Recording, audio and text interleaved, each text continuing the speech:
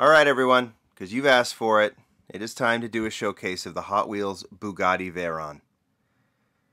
I'm going to walk through these 7 releases. There's actually 8 official releases, but one is just a variation of one of these models here. We'll get to that. But this is not a great casting, and I'll talk about it as I do the showcase. So I'm also going to show you a couple of other Veyrons that I have in the collection from Auto Art. I think while they're far more expensive than a Hot Wheels, they're also far better, so we're going to get to those as well. Alright, we're just going to jump right into the box and walk through these. Alright, I might have sounded a little depressed at the introduction of this video. I understand that. Maybe it's because I have my morning voice. I'm excited to show you the Bugatti Veyron. It's actually a very interesting model. It's just not a particularly good model. It's not a particularly well done model. As you look at the angles here, you'll see there's some serious errors here, some things they got totally wrong, which is a real bummer. But it's also, at this point, a 14-15-year-old casting, and I think Hot Wheels has gotten better and better and better, and I hope that maybe they can get a Bugatti license back and do the Chiron. I hope I said that right. Or maybe even redo the Veyron. I'd love to see how Hot Wheels would take on the Veyron now. Sometimes they get obsessed with things like large rear wheels, and the Bugatti didn't need it at all. So while there's some things I like about this model, there's a lot of things I don't.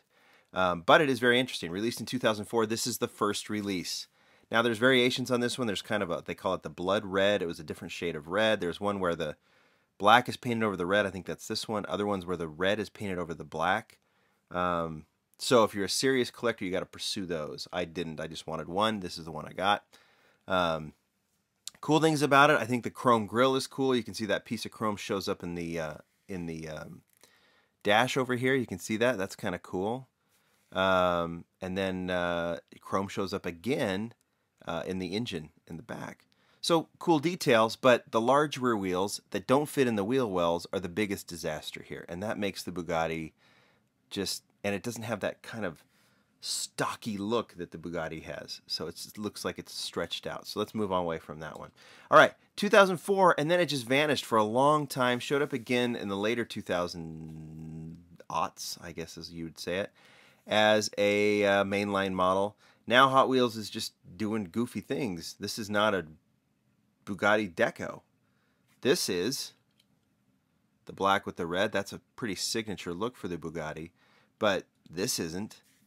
And this is a time back in the 2000s to the 2010s that Hot Wheels did almost everything with large rear wheels.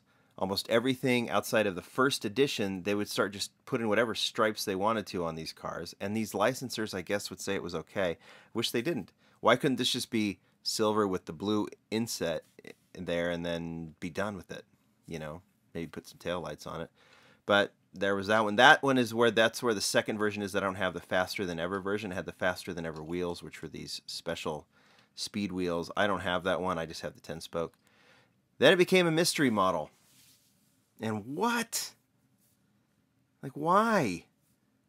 Gold rims are fine. The yellow color is fine. Do the black insert or whatever you call it. I don't know what the black intake on the side. Just say it that way. Instead of these weird stripes. You can see how frustrating the Bugatti was for those of us who really like our cars looking proper. Second color of the mystery models, these are the ones that came in blisters, not in foil packs. They came in black blisters. And you'd have to look at the back of them to figure out what was in there. This white one's even better, or better than the yellow one, but again, why couldn't it be white with like the blue intake? I don't know. I don't know. I like the color of the engine and of the front grille. Kind of sloppy too, a lot of little paint pieces all over the place. Jumps in the main line again one more time. This one's better, it's a little cleaner. It even has headlights, which is nice. The first edition had headlights and tail lights, which is cool. But then why couldn't it just be straight blue instead of the gray hood? But not terrible, right? Not terrible. I like the black 5-spokes, or the PR5s. This one's better. So first edition, good. Casting, terrible. First edition, deco, good. Second release, terrible. Mystery models, terrible. I sound pretty negative today, I know, because it's just the Bugatti. It should be better. This one's okay. Now, here's my favorite version. There's one that I can get behind. It was a Walmart exclusive. Now, before Walmart did the Zamax, they did these, just their own color. It didn't really matter what color it was just a unique color sold only at Walmart, kind of like the Kmart colors. This one, it's so funny. You don't associate Bugattis with Walmart necessarily, but the best looking Bugatti is a Walmart car. Headlights, taillights, that's it. Satin red, beautiful color. If the casting were better, I think this would be one of the best models they've done. It's just gorgeous. It could have been a really pretty super treasure hunt. You could see the casting kind of was wearing out at the end too. Did you notice that the nose, it just looks a little weird? 10 spokes look good. This is a great looking model outside of the casting. So I really, really like this one. Notice the nose, yeah, a little sloppy there now. These molds wear out, and I think that's what probably did it, is the wearing out of the mold, the fact that the casting wasn't great. Maybe Bugatti said, let's end this. It's just not going well.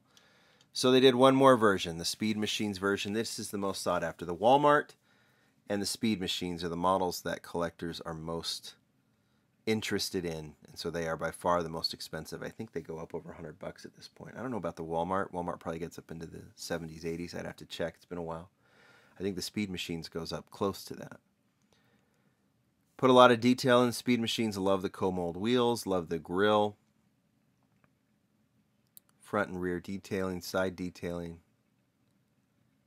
The gold is cool. So yeah, this one I really like, but I still think the Walmart version is the best looking. But none of them are that good looking because the casting is just meh. It'd be cool to see Hot Wheels get it come back because they've done so many castings so well lately. Or see even Matchbox take this one on. Why couldn't Matchbox do the Bugatti? I think that'd be cool too. Alright, because this is what they can look like. Let me show you. This is Auto Art. Auto Art is more known for their large scale 118, 143, even larger I think. But they have dabbled in 164, not that often though. Now if you notice there's a slight difference in the rear wheel and the front wheel, and that's why Hot Wheels did it the way they did it, but it just didn't come out right. They probably could have proportioned it just slightly different, kind of like the Ford GT. Just the way they do the wheel wells probably would have made it look better. But you can see it's got kind of more of a flat nose, the Bugatti. These things are highly detailed. These are on par with Tomica Limited Vintage and stuff. But they haven't really done any 164 since. But I bought this one. They did 3 colors, red and black, blue and black, and then this gray one, which I really like. And then this one, which I thought was so unique. And you can still find this one on eBay. The Dubai police version. This is actually a real police car in Dubai. Cool, right? So I had to have that one. And there's a seller on there. I think this was commissioned by maybe the Dubai Police Department or some sort of toy maker out there, and Auto Art did it for them. And you can find these. Again, they're not cheap, but they are worth it because they're perfectly detailed. So maybe Hot Wheels or Matchbox will come back and visit. I'm hoping that we see a Bugatti Chiron come from someone. There's a 7-Eleven line out of Taiwan that has it right now. It's kind of nice. I think there's companies that could do better. Hopefully like Kyosho, you bring it. I don't care. Kyosho, Hot Wheels, Matchbox, someone. All right? Some of the European companies would be perfect too. Norev. There you go. I'll go back to my favorite Hot Wheels because that's what this is the feature on. It's the Walmart. I hope you enjoyed it. You want to see the Bugatti, I'll do it. Give me some other suggestions and I'll work through them. I know Speed Machines is on the list of one of you. I can do that one. I got some other things in mind, but we got lots to come this week. Talk to you later. Bye.